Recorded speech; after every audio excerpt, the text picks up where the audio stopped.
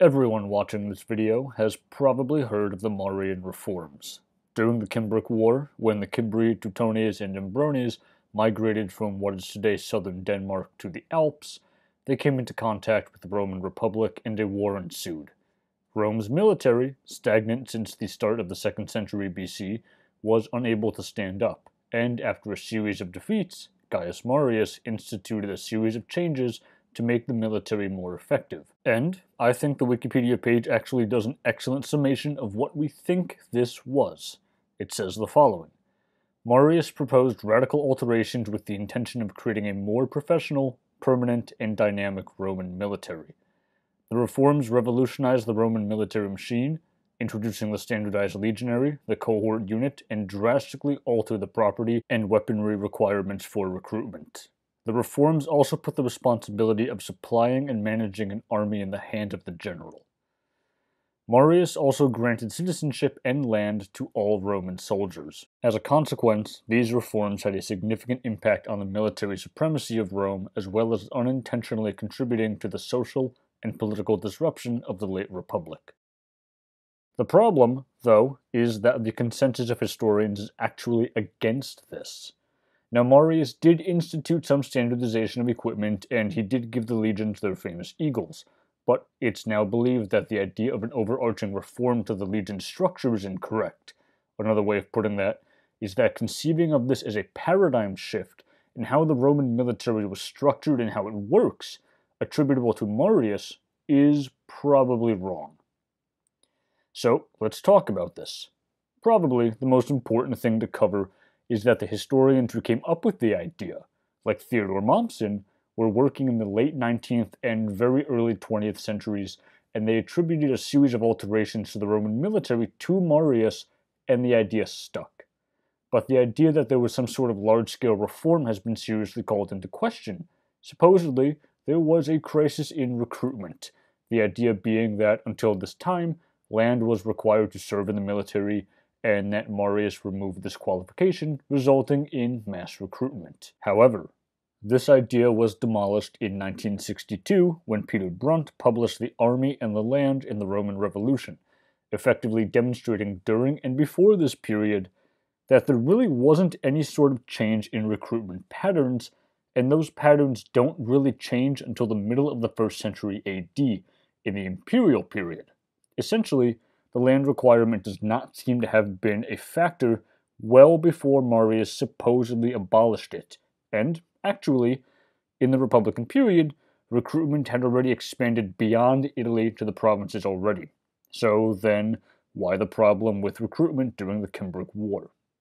The answer, as argued convincingly by Nathan Rosenstein in his book Rome at War, Farms, Families, and Death in the Middle Republic, is that this was probably a result of exhaustion, in part from the conquest of Iberia, so it is correct to look at Marius' recruitment of the landless poor as something which disavows land, but we need to understand that this was probably an emergency measure, something which, those same scholars point out, was not unknown to earlier periods of Roman history, and that this refers specifically to Marius' own army, not the Roman army as a whole.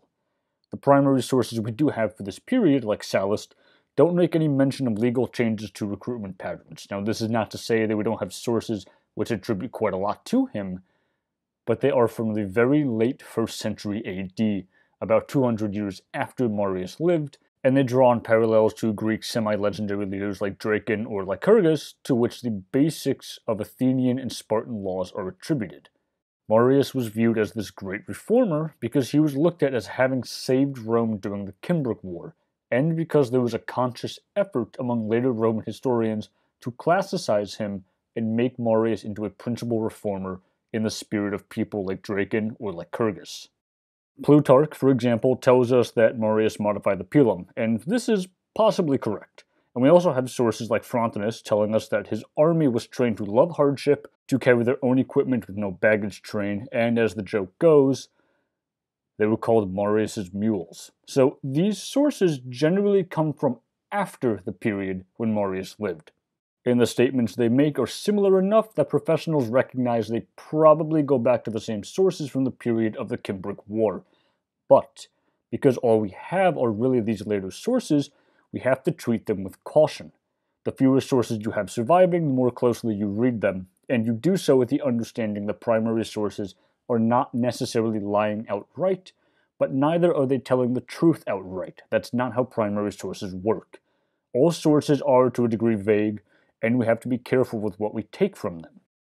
Now, archaeologically, we don't have any real alterations to the Roman pilum from this period. We do know that he introduced the eagles, although we don't know how widespread this actually was, and the joke about Marius's mules appears to be, in the context of the sources, really a joke aimed specifically at the army that Marius raised, not the Roman army in general, at least not in this period.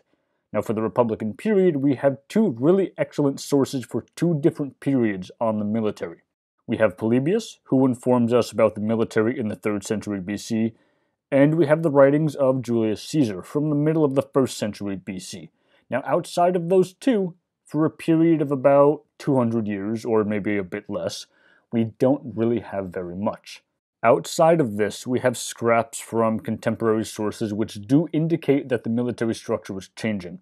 Legates appear, as do cohorts, and there doesn't really appear to have been a set term limit yet, and it doesn't necessarily appear during Caesar's time either, which calls into question Marius's implementation of this, so we have a period where the structure of the military was changing.